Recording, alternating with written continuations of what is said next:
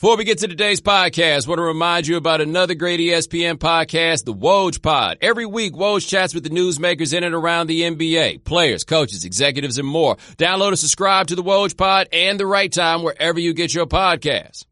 2020 is going to be the year you get it together, right? Join that gym, start that diet. Nah, you're not going to do that. But how about getting out of that job and into a career in information technology? There are millions of unified cybersecurity positions in the U.S. right now, and My Computer Career is training people to help fill them. No IT experience or education? No problem. It's not rocket science. It's mycomputercareer.edu. Go to mycomputercareer.edu and take the free career evaluation today. You can start your new life as an information technology professional in months, not years. Attend classes on campus or live online just a few times a week to get what you'll need to start your new career.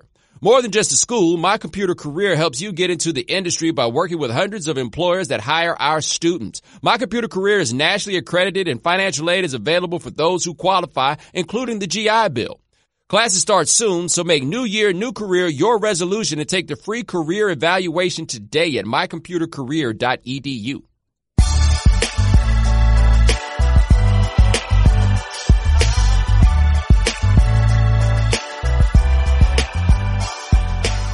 Ladies and gentlemen, welcome to The Right Time. My name is Bomani Jones. Thanks for listening. Wherever you get your podcast, rate us, review us, give us 5 stars. You only give us 4 stars. I'm inclined to believe you are, in fact, a hater. It's that time of week where we do an interview. Had a national championship game in college football a couple days ago, so we are on now with the best college football writer in America. Check him out at bannersociety.com. His name is Spencer Hall, and, well, we lived long enough to see it. Ed Orgeron, national champion, and like American darling. American darling, just basically a little over 10 years removed from being a laughingstock at Ole Miss and the Cajun Cookie Monster. Now a legend and a title holder in his own right. I am most overjoyed by his celebration of this, which was to eat a ham sandwich. Yeah, because I think one thing people don't realize about Orgeron is that he has been sober for 20 years. So like this version of Ed Orgeron is actually the quite toned down version of Ed Orgeron. By the way, that also means the sober version of Ed Orgeron is the one who allegedly challenged his whole team to fight in his first meeting with him at Ole Miss. Mm-hmm. Remember that? Yeah. I want you to think about every Ed Orgeron story you've ever heard. And I want you to remember that if you heard one from the last 20, 25 years, then you're hearing one from a man who has been stone cold sober for over 2 decades. I believe that includes the time that he went out and was working out on the field before practice at 4:30 a.m. and was asked in an article by David Hale on ESPN.com, was asked by another assistant coach, hey man, you're in great shape. Why are you out here at 4:30? And Ed Orgeron looked at him and said, the day I can't whip a man's ass is the day I stay in bed. There it was, right there. Who says that? The answer, Ed Orgeron. I am stunned by this, though. And I also, like, the USC people that are like, that could have been our coach. No. He could have been your coach, but that couldn't have been your coach. It doesn't go that way if he's at USC. In large part because USC don't spend money like this, right? Like the Dabo Ed Orgeron model of CEO hinges heavily on spending all the money in the world on everything else. Oh, very much so. In fact, consider this. That not only did you see 3 highlight videos from LSU's well-moneyed, well-put-together video department, you also got a football team that managed to go out and hire 2 offensive coordinators. Mind you, that same offense, many people blame for LSU lingering in the Stone Age for years, that offensive coordinator still sitting right next to the new guy, by the way. It's a neat trick. You didn't get rid of the manager. You just hired another manager. You hired Joe Brady. And in addition to that, they managed to actually hire some analytics guys, right? Weird. They hired 5 or 6 analytics guys, and suddenly they end up being a lot better. Yeah, LSU spent this money, but let's also consider context here. USC fans, I don't want you to mourn this too much because you're not getting the same experience, and you're not getting the same Orgeron, and you're not getting the same ride if this is at USC. Because going back to something bigger here, this particular confluence of players, talent, context, events. This is so singular and it happens so fast. I want you to remember Dave Aranda, their defensive coordinator. Dave Aranda redid the whole defense in like August. Yeah, that explains a lot, by the way. right? Because their defense took a while to get it going in a way that was bizarre to be LSU. And then by the end of the year, it's like, oh, so you guys are doing defense too. Okay, well, cancel Christmas. People go, oh man, football is such a structured, organized thing. This is the team that, for me, most embodied things just coming together. It's not that it was an accident. Oh, far from it. Very designed, very intentional, and a long time coming in a lot of different ways. But for everything to hit at once, and for them to all hit peak performance, not at the end of the season, the regular season. I mean, they hit peak performance in the last game, right? In their last 2 games against Oklahoma and against Clemson. Yeah, this ain't happening again. And USC, you wouldn't have gotten this. You wouldn't have gotten Ed Orgeron bringing 20 pounds of crawfish into a meeting and deciding, okay, well, we're eating. That's not happening in LA. It's just not. I tell you this, though. Well, it might happen if he stayed there. Craziest thing going on, and I understand that people don't care this much about the granular stuff of college football, but all the good players in California leaving California. Yeah, no, this is my argument. I disagree with some of my coworkers like Jason Kirk here says, oh, we need USC to be good so we can care about Pac-12 football. That's true. But if USC's not good, that talent doesn't even stay in the Pac-12. Oregon gets some of it. But if you look at the top 10 recruits who are coming out of California, they're going all over the place. There's like an Oklahoma, there's like a Georgia, Texas. They leave. They will leave that state rather than play for second-ranked Pac-12 powers. It's not like the best recruits in LA say, well, I'll just go to UCLA. No. That is a very different thing. You've made a very different choice in life. Okay? That's like saying, oh, I'll just get another beverage if they don't have Dr. Pepper. Texans, you hear me. There is no second beverage, right? Maybe a Big Red. It's not like that. You're just going to get water. You're going to go do something else. And you have to get in, right? Because that's the thing about the 4 Pac-12 schools in California. 2 of them you got to get into. And one of them doesn't want to spend any money on anything, and then the other is USC. Yeah, did we hear anything about David Shaw being hired as an NFL coach this cycle around? No, what the hell is going on up there, by the way? Do you have an answer? No, I don't. It's so small, and it's such an insular little community, and suddenly you've got people transferring out, you've got the performance on the field falling off, you've got their recruiting tailing off, and you have the one thing that's been consistent and sustained from Sanford, besides good offensive line play, which is rumors of David Shaw being favored as an NFL coach, which I don't know. He runs an offense that likes to run the ball and go under center. So maybe, and he doesn't really, say that much. So, a non-embarrassing safe NFL pick, I guess is his profile. But yeah, you haven't heard that. And Stanford in several different ways has fallen off badly. They lost their strength coach, which anybody will tell you that losing a strength coach is losing a big part of the program. Especially at a school like that where you got to make your players. Mm-hmm. They don't come fully formed, right? You don't just roll them out there as freshmen. You got to go ahead and develop them, train them, get them bigger, stronger, faster, more flexible. And that's something that is a huge loss for a program. So I don't know what the deal is with Stanford. I know that talent won't go there unless it can get in. And I know that talent won't just go there because it's on the West Coast, which is when you go like, okay, what are the Pac-12 problems? You go, well, some of them are structural. A lot of them are problems by choice that they've made for themselves. Yeah, but with LSU and Orgeron and all this and Joe Burrow, who really played himself into the Cam Newton zone, which I did not think was possible. I still think Cam's 2010 is the best individual season just because he wasn't playing with any talent and LSU was loaded all the way around. But I can't think of anybody I've seen make a jump like Joe Burrow did because with Cam, we didn't see him play. I've seen Joe Burrow play before. This wasn't it. No, we've both seen Joe Burrow play, mediocrely, right? We've both seen Joe Burrow play at a level which was nothing close to this. I don't mean just like a couple of, he practiced and got better. No, looks like a different dude rolled out there, right?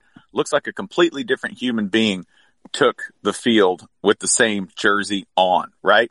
I don't know. You say you think Cam had a better season. My comparison was this, that Cam was more of the single-handedly, I will blow everything up in a game if I have to, right? Running the ball, passing the ball, whatever. I don't think I've seen anybody, it's not like Cam was distributing the ball a lot. It's not like you wanted to distribute the ball on that Auburn team either, right? Like, I don't know if you want, God rest his soul, Phil Lutzenkirchen catching 15 balls, right? That's not going to do that much for your offense. At the same time, I don't think Cam had that shot, right? I don't think he had the chance that Joe Burrow had.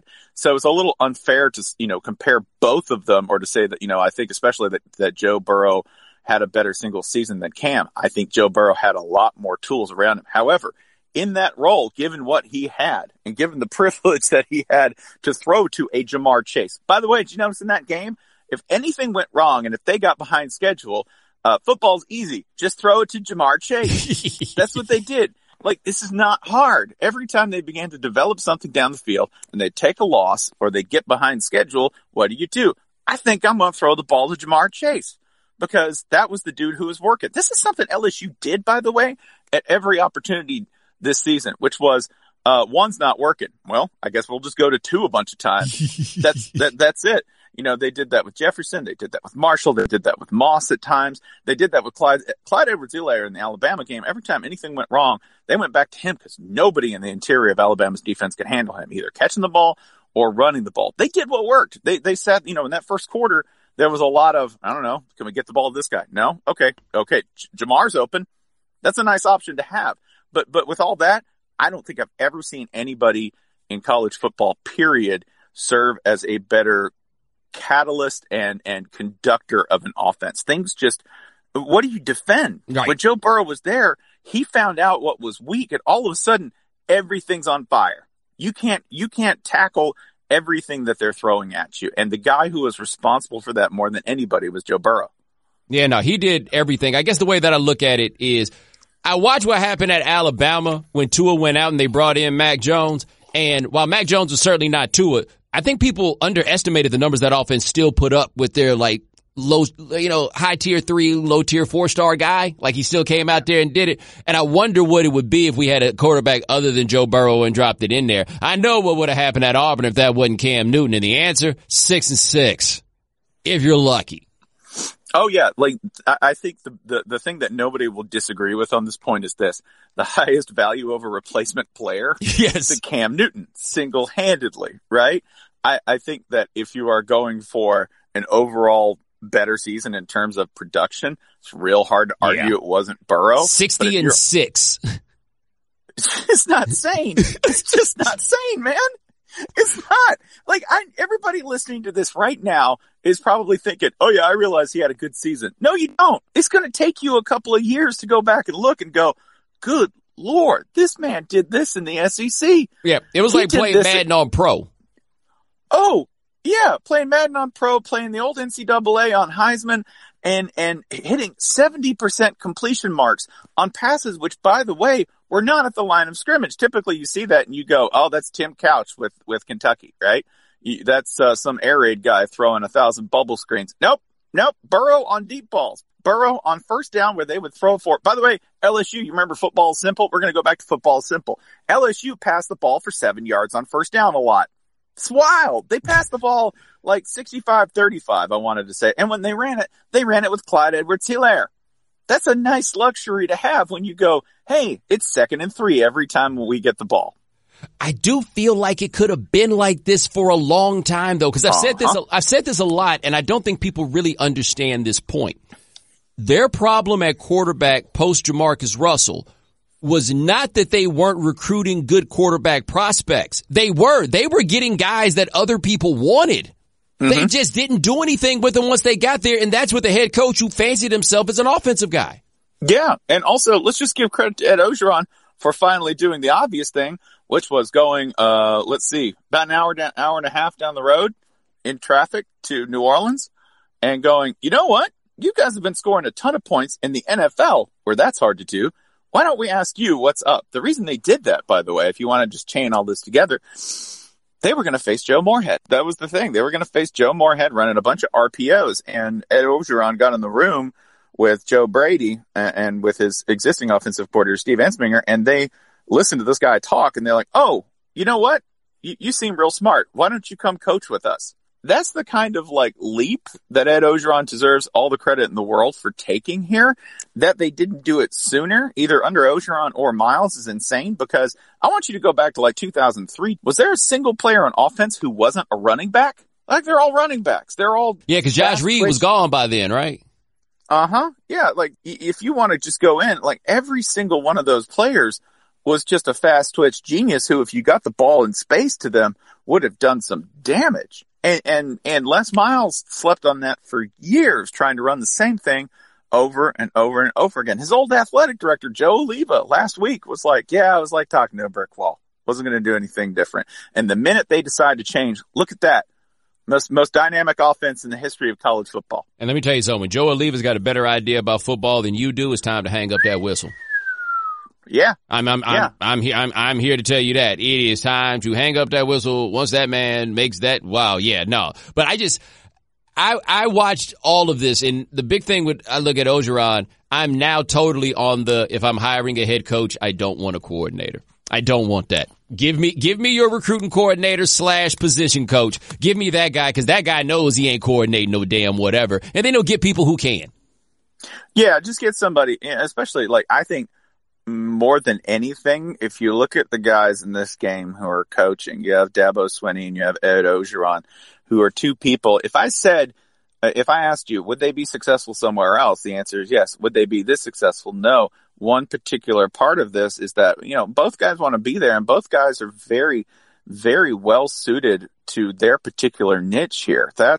Ed Orgeron is a Louisiana native, understands the entire state. He's going to get that on lockdown, but he's also a CEO. Dabo Swinney at Clemson, when people say, well, he's going to get hired away or Alabama might call for him, he's not valuable. There's no place he is more valuable than he is at Clemson. There is no place where Ed Orgeron is more valuable than he is currently as head coach at LSU. And I think that's an important distinction in why those guys stay and will stay, because you're not going to make the leap from a place where I'm worth $8 million a year to a place where I might get paid $8 million. But in reality, I'm probably, like as replaceable as anyone else at like $5 or $6 million. Dabo would die of a coronary if he coached at Alabama. And the reason is he listened too much. You can't do that job and listen as much as he does.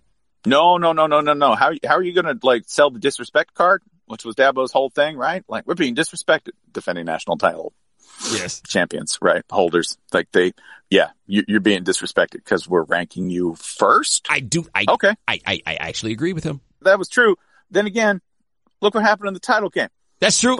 That is true also. Mm-hmm. But I do think this. Yeah. They won 29 straight games, and we didn't treat it like we did when Miami won 29 straight games or when USC did that. Like, I understand. We do still kind of look at them like, oh, Clemson is cute, but that's because of the presence of Alabama. Like, there's only room for one of those at a time, and Alabama gets the space. That's true.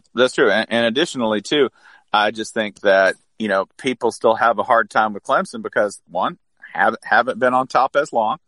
And two, I think that people really don't know where they are. Like, he's asking American to point out Clemson. They'll be like, that's somewhere in I wonder South how Carolina? Many people know what city Clemson is in. Yeah, it's a trick question, ain't it?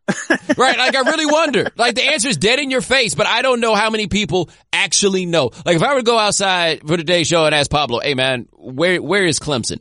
I'm not positive that he would know, because to be honest, I'm not positive I knew until I moved to North Carolina.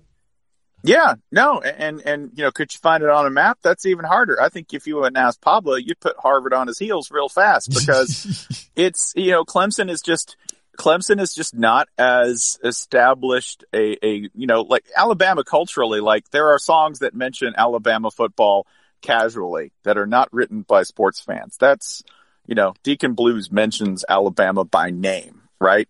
For real unflattering reasons, but still, like, it's a much larger brand and there's much more recognition. And at the same time, I feel like, playing in the SEC is a slightly different deal than playing in the ACC, both historically and in the moment, right? You're just going to get more pub, the SEC network came first for a reason, right? There was more money to make and there were more eyeballs and there was a more established brand there. That's not insulting the ACC at all. If anybody wants me to insult the ACC, I got a real good case for doing that, but that's not what I'm doing right here. What I'm saying is Clemson won't get that same kind of respect, and Dabo's right in that respect, just because of where they are and who they are, not what they're doing or how they're playing, which was brilliant in winning 29 straight. What is the most famous moment in Clemson football history? Because I know I got my vote, and guess what? It ain't really about Clemson. No, I think if you asked any football fan older than 30, would that be the fumble Ruski? Or would that be against Florida State? Or if you're a little older, would it be giving up 70 to West Virginia in the Orange Bowl? I was actually going for number 3, which is Woody Hayes punching one of your players. Oh, yeah. Yeah, punching Charlie Bauman. Can you imagine what was going through his mind at that moment? I mean, rage. Because he punched him for real. Like, that wasn't just to say I did it. Woody Hayes tried to take him out. Oh yeah. What Woody Hayes did, and this is coming, by the way, like, he destroyed a first down marker in the middle of the game, I believe the season before, or a couple of seasons before. So like, toward the end, it was whatever Ohio State's pressure was at the moment. It was getting to him. But Clemson is, most famous for dethroning a guy who otherwise, probably would have been one of the few coaches at Ohio State to retire on his own terms. Yes. Still hasn't happened. It's like that and Auburn, man. Just two places where the end, you can hang on for a while, but the end's going to be weird. Look, Earl Bruce was there for like 10 years. He had a really good year that first year. I think they finished like number 2. Then after that, it was 3 losses a year, basically for a whole decade. John Cooper went 2-10-1, I think it was, against Michigan in his time there. Jim Tressel won a national championship. Urban Meyer won a national championship. They all left the same way. No, they're kind of like some sort of doomed kingdom. Right? Like, that's every time somebody gets that crown, they'll be up there for a while. They're going to win a few. And then the end is going to start to get bizarre on you. So just expect that, right? I think if you're an Ohio State coach, you've been there 8 years, resign. Yeah. Just resign. If you've won 1 or 2 and you go, oh man, this is real nice, I think I'm going to take a couple of years off, boys, because you know what's coming down the road? Nothing good. I tell you another reason, though, I think that Clemson doesn't get that respect that Dabo wants, and it's interesting because Clemson is low-key the new Miami, right? Like I think that's the last time. You can make the argument for Florida also, but I feel like Miami probably fits a little better. The last time that you just had a power build in the way that this power built, in a place where you're really not supposed to do that, because it's more logical that Florida could build what Florida built in the 90s than it is that Miami, a couple, the talent, the local talent thing comes up, but it was still like more of a shocking sort of thing that this place would be the one that could find a way to get it done. What's wild about Clemson to me, though, Miami, we always knew the names of those guys. It's kind of crazy that we don't really know Clemson dudes' names like that. That's wild. The other wild thing is that they've managed to do that with 5 stars. Yes. If you look at recruiting, it's not like they're a bunch of no names. It's that they're managed and handled in a way where the team brand is the thing that comes first, and the kind of 5 stars that they recruit, which, by the way, they do selectively. It's not just like they're picking 4 and 5-star recruits because they're on the list. It's because they're picking the ones that they want and leaving the rest. Think about the recruiting prowess there. Think about the kind of luxury, that level that Clemson's operating at, where they go, no, we just want these guys. That's it. We could have more. Do you like that left tackle? We don't like him as much. Oh, he's a 5-star. This is basically, Clemson gets to do this right now, okay? The only other team that comes close is maybe Alabama. They walk into the showroom and they're like, Maserati? That's quaint. We'll take 2 more Ferraris, please. They just pass it over. It's another like bunch of supercars all lined up, and they just go, yeah, we'll take that $600,000 one and not that $600,000 one. And no disrespect. Their facilities got to be the best thing in the world, right? Because I ain't going there. That's the other thing. You talk about Miami and Florida being powers. Florida to a lesser extent, because I'm just going to put it this way. Main Street in Gainesville, not exactly South Beach, not exactly even Coral Gables, and I went there for 4 years.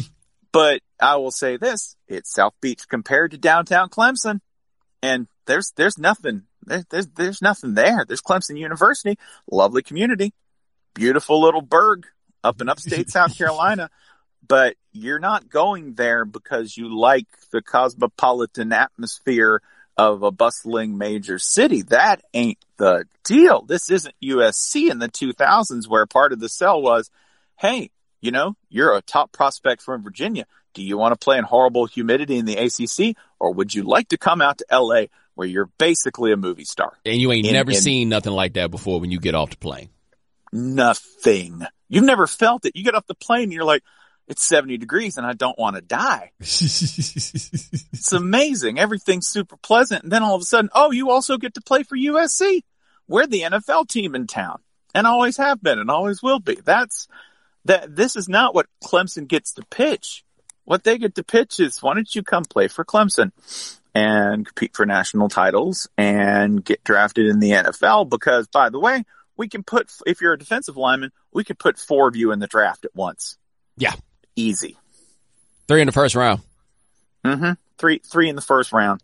Oh, and after you won a national title and you beat up on who? Oh, yeah, that's right. The existing belt holder, Alabama. So you beat the Undertaker and then you get a first round pick. How's that for a recruiting pitch? It's pretty good. Explains a lot. I like everything about Clemson except the coach. I told you that the other day.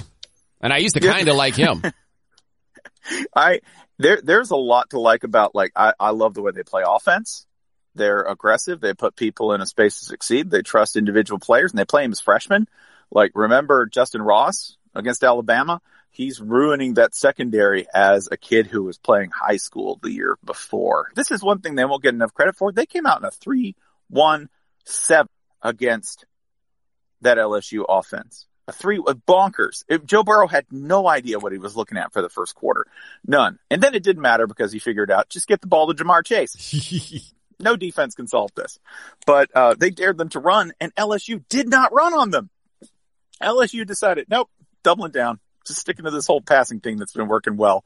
And 600 yards and 40-plus points later, there we are. What they do defensively is awesome. Brett Venables did a great job. I just don't think there is – Tony Romo made the best comment I have heard in football commentary in years when Jim Nantz asked him what the Texans should do about the Chiefs offense, which was ripping them up at this point in the game. And Jim Nantz says, well, what do you do with this?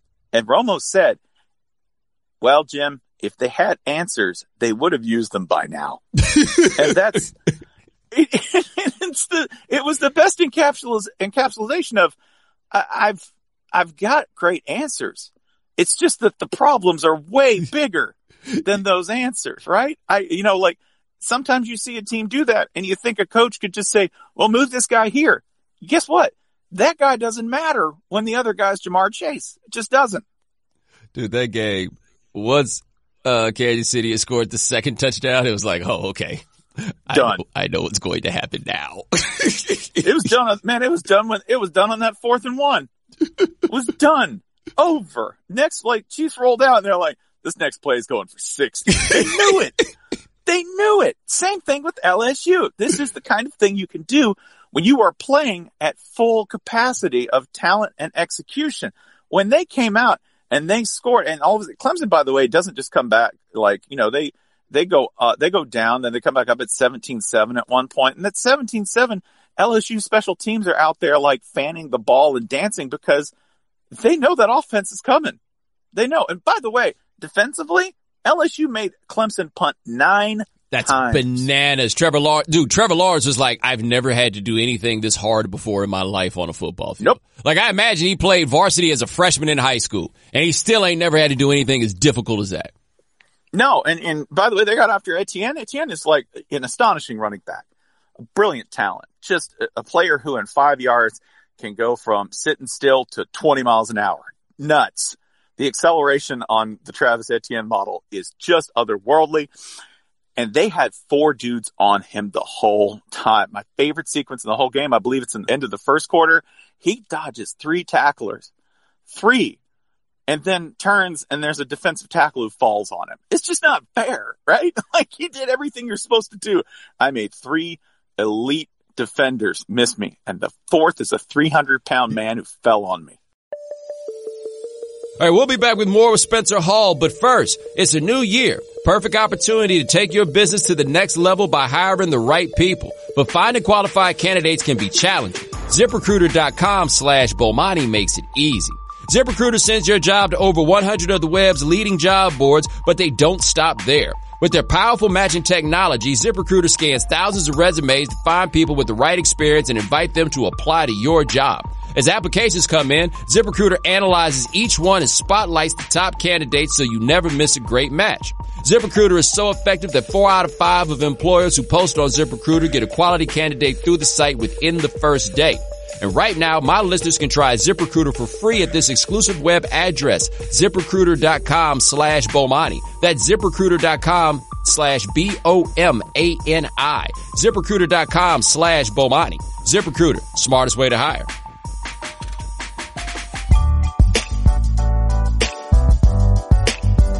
There's a good chance Odell Beckham gave him some bread. Yo, what was he doing? Odell was having a wonderful time. Yeah! I don't know why everybody I don't know why everybody's getting on somebody who's clearly just celebrating and having a marvelous time and wanting to share the wealth a little bit. Yeah. Also, if you're upset about college athletes receiving a couple $100 from one of their mentors on the field in front of everybody, go look at the payrolls.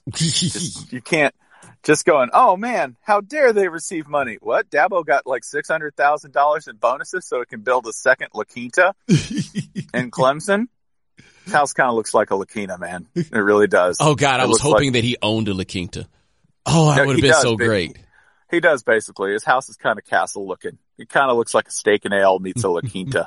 If you remember Steak and Ale. Yo, Steak and Ale still in the league? There's a Steak and Ale in downtown Atlanta, but I don't know if that means they're still in the league. That might be a rogue Steak and Ale for all I know. Yo, I had forgotten about the Steak and Ale in Atlanta. I had forgotten about Steak and Ale. Wow. This is a thing. Like, of course, I obviously don't care about these dudes getting a little bread. Although I would have looked at Odell and been like, bruh, I ain't even got no pockets.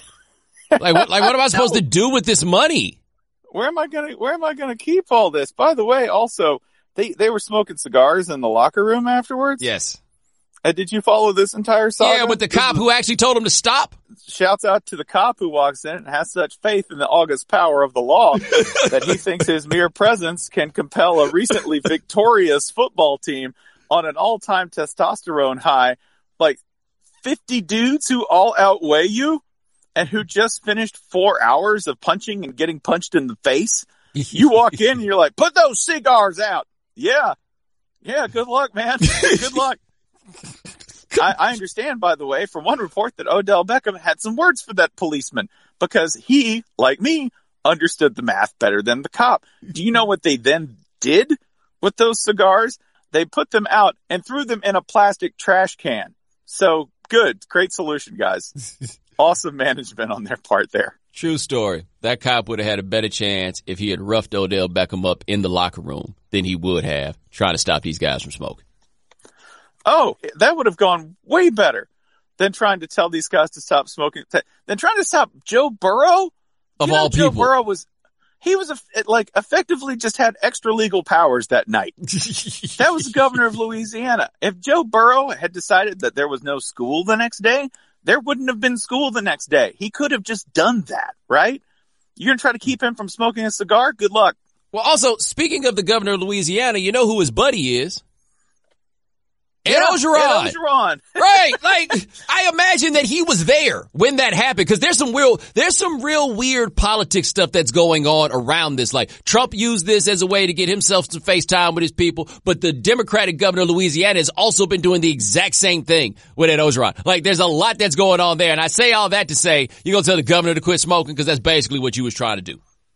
That's what you're trying to do. Also, the John Bell Edwards thing and being bros with Orgeron is a neat way to go ahead and highlight this, that the 3 highlight videos and the entire season full of, myth building surrounding this LSU team, it's essentially one long Ed Orgeron greatest hits mixtape. That's all this is because remember, they got The Rock to do their final highlight video. It's Miami guy. That wasn't out. They're like, how much did they pay him? Ed Orgeron didn't have to because he can call The Rock and get a favor. You know why? Because he coached Dwayne The Rock Johnson at Miami when he lost his job to Warren Sapp. Yep. That's how far back and how deep Ed goes there, right? If Ed Orgeron wants something in that particular environment, he calls them and he gets it done, right? Does he need a favor? He can call the governor. I'm going back to this point. There are coaches, and then there are coaches who fit in a niche so well that they kind of transcend that. And Ed is real close to that right now in a way that, by the way, Nick Saban at Alabama is not. No. I'm going to say this. Nick Saban's replaceable. Yeah. All right. Dabo and Ed, they're not. That's a great point. Because they're not. Ed, you know what? Nick is part of a machine. And if that machine needs a new part, guess what? They can replace that part. It might take a couple of suppliers. It might take a couple of tries, but they can replace that part and win a national title, right? Ed and Dabo, with the way they've built this up, they're able to go back to their bosses and say, you know what? This happened because of me and because of who I am, not what I am, which is a good football coach, right? Like Nick Saban could go, I am the greatest football coach of our time. They go, yeah, that's undoubtedly true. Can I go ahead and go back to this point? Are you the greatest coach at this place, though? Right? At this moment. And that's the part, that's where Ed wins. That's where Orgeron, and that's where Dabo Swinney, and I'm trying to think of anyone else who has that particular fit at the moment. That's where Bobby Bowden in Florida State won, right? Like, y'all, I am the organ, right? I'm the thing that makes this work. Where Miami was, no, we have a machine, and honestly, we don't care if this whole thing falls apart. We don't like these guys. Part of what I think is also fascinating with the idea of Saban is they had once believed Bear Bryant to be this larger-than-life legend, and also believed that every coach they have after should be able to do the exact same thing. It doesn't make any sense, but that's what has powered their whole thing for decades. Yeah. This is the thing. Dan Mullen said that it's way easier to go from 4-8 to 10 wins than it is to go from 10 to 11. And that's because the pressure at the top and the competition is so very, very intense. And that's where Alabama's at, because they're usually cruising at 10, right? You want to know why they're crazy? They're trying to get to 11 wins. They're trying to get to 12. And that distance, that last little gap in getting those two games against top competition, those are the hardest steps to take. Those are the hardest holds to reach. That is the last margin and the most difficult part to do. So when Alabama says, hey, we should do this every single time, it's because, given the commitment that they have organizationally, 9 or 10 wins, that's going to be nice. It's going to be fine. They'll tell you that, right? When somebody tells you something's fine, Alabama will be like, yeah, 9 wins is fine. Yeah. They don't mean it. Yeah, Alabama's like, what do you think I grind for, to drive a RAV4? No, right? That's not I don't do all this working to be driving your regular old 4-door sedan. No, we're here to stunt. This is cute. I'm happy with a steak. If you call this a steak, it's not what I would call a steak now, is it? Now, let me ask you this. Are you familiar with a gentleman named Edwin Edwards? Oh, yes. I believe 4-time governor of Louisiana. Yes, the only thing that would make this LSU thing better is if Edwin Edwards was the governor. Can you imagine how Edwin Edwards would be skinning and grinning with Ed Orgeron? And for those of you who don't know, yes, it's not simply that Edwin Edwards was the governor like 4 times or something like that. It's that he is the most everybody knows he's running game politician ever that people love. If Edwin Edwards ran tomorrow, I can tell you a whole bunch of people, and a lot of them are black, that would be in the street right then to go vote for Edwin Edwards. Edwin Edwards also, by the way, is the originator of the all-time quote about politics: the only way I could lose is if they caught me with a dead girl or a live boy. That's his quote. He'd have been right along Ed. Do you want to know how much game Edwin Edwards has? This is how much. He authorized the entry of police into the campus at Southern University, all right, in the 60s during student protests. That was Edwin Edwards, gave it the green light. It's totally fine. You know whose face is like front and center at the Southern University School of Law? Big old portrait. Everybody loves him. Big glowing paragraph written about him and his support for Southern University. That's right, Edwin Edwards. That's how much game Edwin Edwards has. Look, my dad, you have to remember, was ejected from Southern University for protesting in the 1960s, and I don't recall him saying a bad thing about Edwin Edwards. Nope. just like Edwin. And by the way, my dad is from a little town called Odell, Louisiana, and Edwin lived in Oakdale during the first decade of this millennium. Ask me why. Why? That's where the pen is. He was in the Odell Correctional Facility while he was doing that time. Why was Edwin Edwards doing that time, you ask? Because Edwin Edwards shook down Eddie DeBartolo, owner of the 49ers, behind a casino simply because he had felt that Eddie DeBartolo, that's Eddie DeBartolo Jr., had not shown him proper deference. So he demanded a payment. Not because he wanted the money, not because he needed the money, but because he was Edwin Edwards. Also, by the way, he did all this, I believe, in his 70s. I think in the last 15 years since Edwin Edwards turned 70 or plus, he's been to jail. Yes. Like big bad jail, serious jail. And also, I believe, got married and had a kid again. Oh, yeah, no, he's got a kid much younger than me. Yeah, let me go ahead and posit this. That's too much. It's too much, Edwin. It's too much even for you, man. You know what should happen after you turn like 80? Nothing. Should be nothing. Your list of your next accomplishment should be death. That's it. We need him with Ed Orgeron. That is what we need. That's all I'm saying. We need him with Ed Orgeron. Because this whole Orgeron thing is so Louisiana. And did you read Ross Dellinger's thing in Sports Illustrated, the long thing he did on Orgeron? Yeah. What I thought was interesting, he went to Cajun country, and I think that's good because a lot of people don't know much about the life that they're living down there. And Ed Orgeron is theirs, man. He is 100% theirs. They love that dude to death. But I did think it was funny. One of them Cajun cats had a quote was like, why are we allowed to make fun of the way that he speaks? And the guy said, I'm going to get the order wrong, but he said, you can't do that with Mexicans, Africans, Asians. And I'm like, first of all, they do. The Asians would definitely disagree with you about that, about whether people are allowed to make fun of how they talk. And number two, we are not making fun of Ed Orgeron's accent. It's the gravel. We're making fun of the fact he sounds like a talking rock tumbler. Yeah, and it hits you immediately. Like, his vocals slap the tape so hard from the first bar. It's like, oh, man, that's right, it's Ed. Got it. People who have not been in the same room with him or done a press conference or anything, they don't realize that once you hear it, you won't stop doing it. It's not like you go, oh, well, I've been making fun of his accent. No, you make fun of the fact that Ed speaks at a volume and at a tenor that you can hear from the next room, and it's Ed. It's like a car pulling up in your driveway. And now he's legend. He's legend before. Now he's something else, man. He's like for the next 6 months till they play again, he gets to be Louisiana demigod. And now we have to look at a happy 9-3 next year. Because guess what happened the minute everyone won? Boom! Deuces were thrown. Yeah, later. Because let's not forget this about LSU. Because the Alabama-LSU game has been so big every year in SEC, and honestly, people talk more about this stuff than they watch it in, like, on the national sense, like, not people who are just really, like, into the nuts and bolts like me and you about it. Most people are just coming in. Man, this has basically been a 3 or 4, sometimes 5 loss program for about 11 years coming into this one. They lost 4 games last year, if I'm not mistaken. Yeah, and lost them against people who this year they just turned around and beat by double scores. Remember, Florida played them close, and then in a quarter they just uncorked a 14-point gap because they could do that. And when they changed everything up, by the way, that 2023 win over Auburn, which surely would have been a case of where Auburn does that thing of where they do absolutely nothing but obstruct you the whole game and then miraculously pull 2 or 3 plays from their hindquarters to win. Guess what?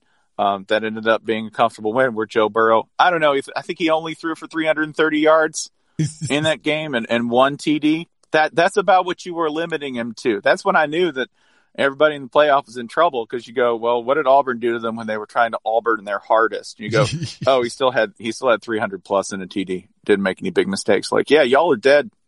Everyone who faces them are dead already. Looking back on it, the least impressive thing of the LSU season is the fact they gave up 20 points to Arkansas. Keep it in mind, they gave up 20 points to Arkansas the week after Arkansas scored 19 against Western Kentucky. That's when you go, man, what's our improvement metric this season for LSU's defense? You go, well, we went from being 1 point worse than Western Kentucky's defense to making Clemson punt 9 times. Dave Aranda, good job, man. Good job. Yeah.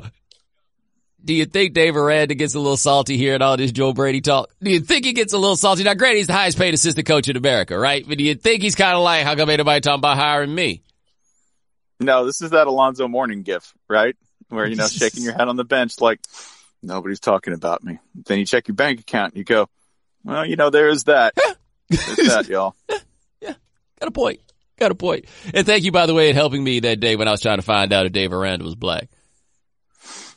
You're welcome. I did my best to provide you with documented sources. It was no hearsay from me. Dude, it was so tough. Nobody really knew. Nobody had a great answer. Nobody did. I was just like, good question. Right? And you know what that tells me? The underrepresentation of our Latino brothers in college football, because basically if I see you and you're Latin and you're like a coach, but I don't know anything about you but that, my guess is going to be black or Polynesian. I learned that in this quest.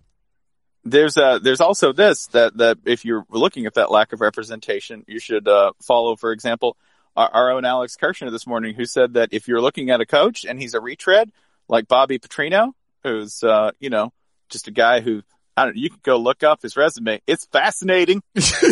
you might have a giggle or two. You should go look up what he's done. If you're thinking about hiring one of those guys, there's an easy solution that not only helps diversity, but also sort of increases the overall quality of the game in terms of new ideas and representation. And you know what that idea is? You can always hire another coach. There are other coaches to hire. They're out there. Just go to AFCA. They're all over the place, man. Hell, guess what? Maybe you hired the defensive line coach that everybody just thought was a joke and you win a national title. Or I don't know, maybe you hire the wide receivers coach who was selling real estate before he got back into coaching, who ends up winning a couple of national titles at Clemson. You can always hire another coach. How bad do you want to win at Missouri State to decide that you're going to do this? And how bad do you want a coach to go take the job if you're already rich? It's the darkest timeline, right? When you go, well, I guess this means I have to admit that Bobby Petrino really likes coaching. Because this can't be about the greed, y'all. Where is Missouri State? Is it Springfield? It's not. I think it's in the south. I think it's in like the southeast corner. Okay. I don't exactly know where, but I know somebody was like, oh, yeah, it's close to here. And I'm saying this from Nashville, Tennessee. So I'm guessing it's like southeast corner of, anyway, you gotta just want to do the job at that point. Cause, it's not about glamour or money. So Jeff Long works at Kansas now, right? Let's say 2 years. What's Stan's last name? Stan Pittman. Is that his name? The dude Arkansas just hired? Sam Pittman. There we go. Sam, my bad. Let's say this doesn't work after 2 years. Let's say Bobby goes 10-2 at Missouri State. I guess they said they got a law in place that would stop it. Yeah, they said they had a law in place to stop that from happening, but I know enough about the South, baby. Ain't no law, really no law if you don't want it to be. Bobby come back. I mean, look what's happened since he left. Oh, no, I mean, that's the thing is that if things go according to plan, Bobby Petrino messes this whole golden arc up. That's it. And he gets caught for something else at Missouri. Or but you might go to the Sugar Bowl before you do. You might. I think, how's this? All can be forgiven. Yes. Because, the Lord puts forgiveness in our hearts for a reason. We want to do it. We want to welcome people back. And you know what? Bobby might have done some bad things. Why don't you list those bad things? They're hilarious. It's a long list of really funny things, y'all. But the thing is, his bad things are mostly just being sleazy, right? The bad thing with the motorcycle, it was certainly a violation of the law, but I don't think it offended most people's sensibilities, right? Running the snake move on Tuberville, nobody really cared about that. The way he dipped out on the Falcons, wow, it really is a long list. All those, damn. Yeah, you can't really do this. But I tell you, we have not talked enough about what the lineage of Arkansas coaches has been, right? I can't remember who had the job before Houston Nutt. Whoever was Danny Ford, I think, had the job before Houston Nutt. So we go from Danny Ford to Houston Nutt and all the things that come with Houston Nutt, including bizarre FOIA requests. Mm-hmm. Then we go from him to Bobby Petrino. Mm-hmm. Then we go from him for a year with John L. Smith. As Holly told me, John L. Smith, the L is not a W. 8 months. Yes. 8 months. Not a year, an 8-month contract. Who, by the way, was broke as the 10 Commandments and going in the media room, taking food and putting it in Tupperware boxes because he literally didn't have the money. Oh, lost it all in a real estate scam in Kentucky. Yeah. Yeah, happened to a lot of coaches, by the way. Mm-hmm. Y'all talk about the players, but okay. Anyway, so we go from him to Brett Bielema, the best/worst fit ever of a guy in school. It looked like a great fit. It was not. Yeah, you know who Bielema's offensive line coach was? Sam Pittman. Yep, that's right. Because they went from that to Chad Morris, which seemed like the best idea they'd had in quite a while. And now they got so far to the bottom of the barrel because they greatly misunderstood how attractive their job would be. Because you know what happens at places like Arkansas? Here's what happens, right? Mm-hmm. And actually, Fayetteville, Arkansas, not a terrible place. But not necessarily the first place that you want to go. And so when those places come and somebody like me says that, they're like, things have gotten a lot better here, since the last time you were there. Guess what? That's the same as everywhere else in America. Everybody else is getting better too. And they thought they could get somebody to finish at best fourth in the SEC West. And they did. Like, hey man, look, we got a Starbucks now. Well, yeah, guess what? I went to the town that I went to high school in, where I went to school growing up. And I mean, I'm there so rarely, so it's always seismic changes when I get back. Town called Waller, Texas. Population when I was there was like 1,493 people. The school's got a lot more students now than it did when I was there, but it's still, it's a small town. Yeah. And I'll go back, and I didn't really think about it when I was there, but I'm like simultaneously struck by how little is there based on what my younger mind thought, but also how much more is there than the last time I was there. So you want to talk about the Alonzo Mourning GIF? That's me driving through that town and then seeing the Popeyes. Well, right? I'm like, got a Popeyes. That's right. When they ate before the homecoming game at reunion. This is like, wow, this is what's up. It's just, like I'm in Nashville. I grew up around here, just in a town south of here, but spent plenty of time in Nashville, and it's not exactly my kind of place. But at the same time, you're going, well, I can get a decent latte now here, can't I? The Popeyes, as I recall, was not far away from the Sonic, and it always been a Sonic. But it was like the encapsulation of, wow, new stuff, the Popeyes. And then the sign on the Sonic said, Frito Pie is back. And I'm like, when did it ever leave? If I know anything about Texas, the Frito Pie ain't never left. What dark, sad force removed the Frito pie from our lives, and what saint brought it back? I remember because we moved there when I was 7. Like right before I turned 7, we moved there. And I used to pack a lunch, but everybody ate lunch at school, and so I wanted to be like the other kids, and so I started voluntarily eating school lunch, which in retrospect, not the greatest decision I ever made, but that's socialization, right? Like that's the game. On Friday one day early, they said we were having Frito pie, like the announcements. Where they announced what lunch was, and they announced that it was Frito pie. And the happiness that filled up the room, and I had no idea what a Frito pie was. They were so ready for that Frito pie. Like, y'all, if you ain't heard anybody talk about the Frito pie, I don't know if this is like this in like city parts, because the more I think about it, nobody in Houston's really talking about the Frito pie. But I'm telling you, at Waller, Holloman Elementary School, and the Frito pie was the jam. I will counter with this. You say no one in Houston's talking about Frito pie, but if you eat a cream burger right next to the stadium of U of H, if you eat a cream burger, you can get a hamburger, you can get a shake, you can get an order of fries, and as a side, you can get Frito pie. Okay. Not as the main. They'll give you a Frito pie as a side. That's why Texas is it's why it's the greatest state in like the union. Well, it's not, we're not really a state. It's true. That's why it's the greatest country in North America. There you go. It's Texas. That's what we need. That's what we need, right? That's it. That's it. We're going to put Chad L. Butler on some coins. I think Bill Simmons once said he said the only reason that Canada is a different country from the United States and Texas isn't is because Canada prints its own money. No, we need some Pimp C coin. Yeah. We got to make this happen. We got to. Man, this has been fun. I'm trying to think if we missed anything. I'm still amazed, by the way, at how dumb Odell Beckham was. Odell wants somebody to look at him so bad. And can we talk about snitching Joe Burrow? He's like, well, I'm not a student athlete anymore, so I can say, yeah, the money is real. Well, some of them cats are still student athletes, Joey. That was Joe's only fumble on the night, man. Yeah, come on, man. That was it.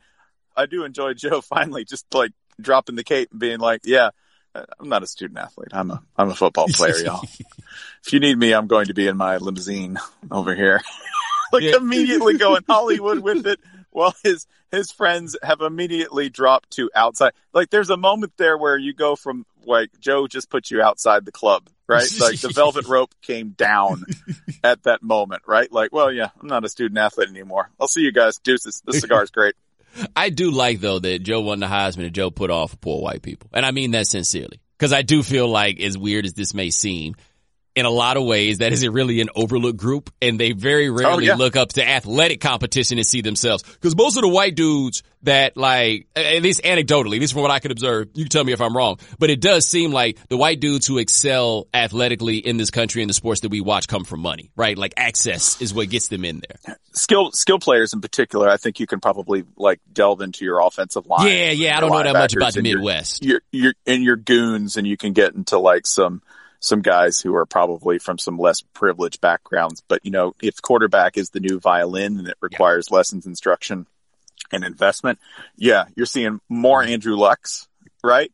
And way fewer Joe Burrows. Joe Burrow, by the way, like in displaying real emotion and like what appeared to be sincere humility and awe at his situation, he might be the only people who realize exactly what kind of a season Joe Burrow was having. Yes. Like he might be the person most attuned to the magnitude and the uniqueness of this season, because I haven't seen a player sort of really be able to take that in and be awed by it, but also realize what he was doing was so singularly impressive and unique. I haven't seen many guys who can do that. And I think he was the only one who really sort of, realizes what I think everyone else is going to realize a year or two now, which was,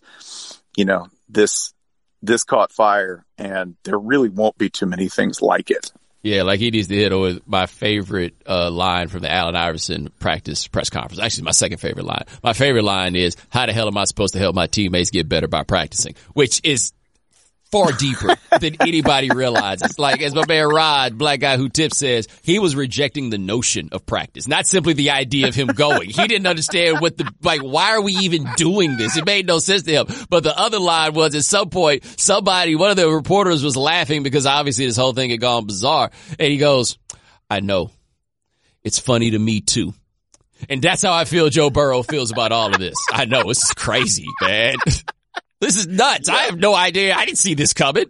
But he put on for them folks that was hungry. And I'm like, yo, good looking out. And now I want to hear more of the stories of them offensive line types. You know what I mean? Because, like, you watch the draft. The draft is poverty porn now every year. Every kid whose dad died or whatever it was, or whoever's mama was single or anything else, they going to tell you that whole story. Now, I want to hear about them small town Wisconsin goons. Tell me about the life. Tell me about the people from your town. Because whenever I talk to white people from the little towns where stuff be happening there, all their stories are the best. I got a buddy with a story about a time one of them dudes tried to burn the whole town down.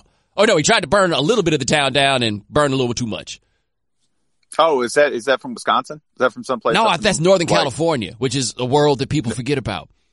And I don't mean the Bay. I mean the North. No, you get a lot of like places where it's super cold, and every now and then somebody's just like, what would make me warm? Burning down a couple of houses. Yes. I'm a little crazy. I've been inside too long. I think I'm going to burn down a couple of houses. Northern California, I just assume that person's crazy. If they do that in like Minnesota or Wisconsin, I'm like, well, maybe Olaf had a bad week. Where do you go with like Appalachia? Yeah, with Appalachia, it's usually this. It's usually somebody when you go, we're going to go to the grocery store. And they're like, well, why would you do that? I got a deer in the fridge, right? I got some pickles. This is what we're going to do, y'all. This is my brother ran a construction crew and on site in West Virginia for a while. And when it was buck week, he came to work and his crew was gone.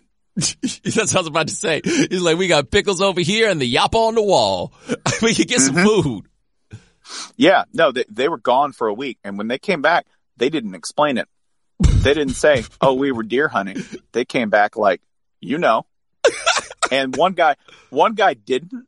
And they didn't explain that either until 2 days later. My brother said, well, what are you doing? Where's this guy? Like, where's Carl? And they're like, oh, it's bear season.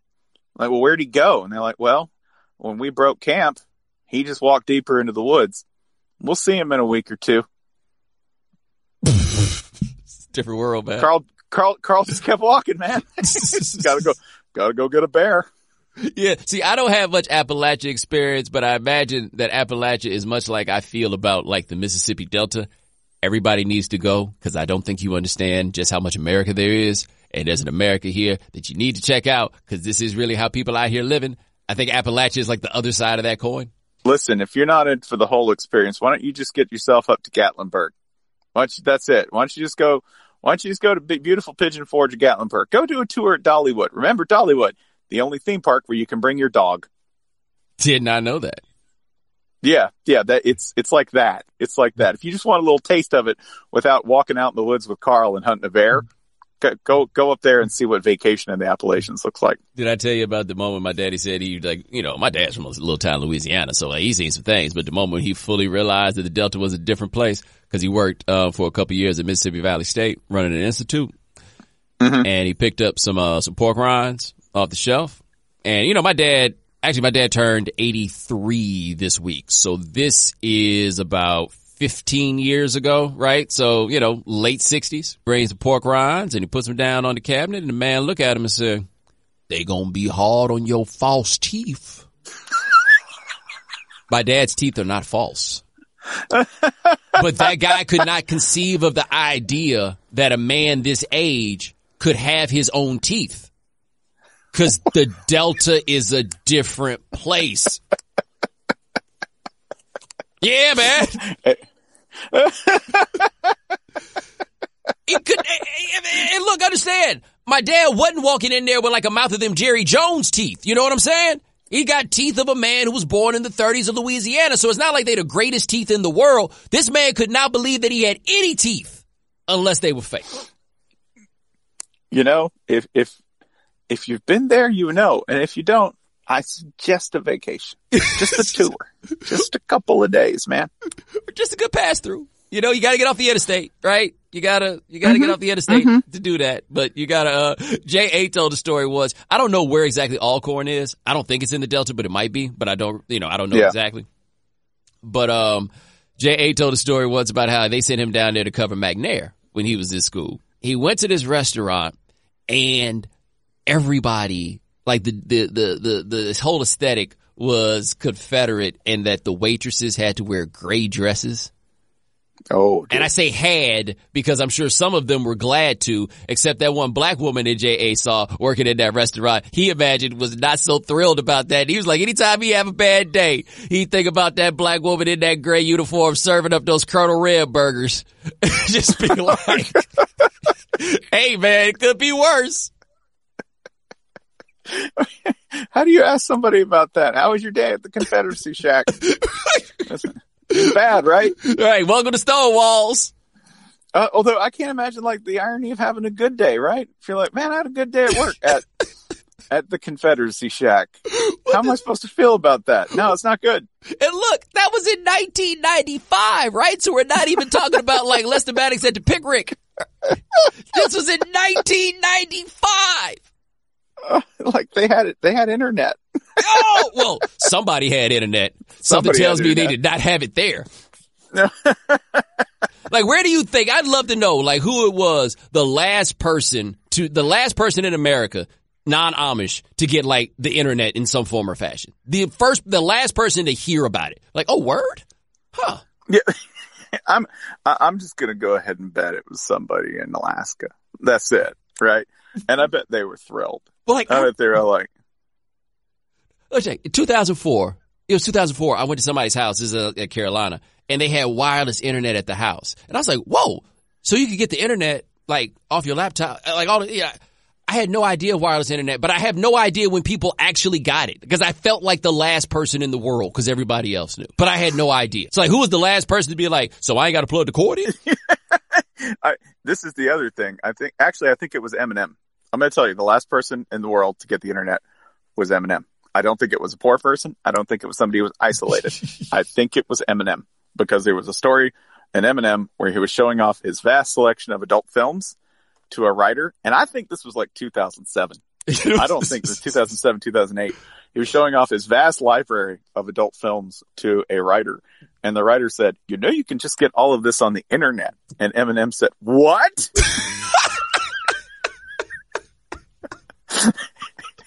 You didn't know. Being rich had basically turned him into like an isolated islander. Like he just sitting in Detroit, Michigan in his mansion going, on the internet? Really? For free? I wish we had started with this. Spencer Hall, check him out. FantasySociety.com, best college football writer in America.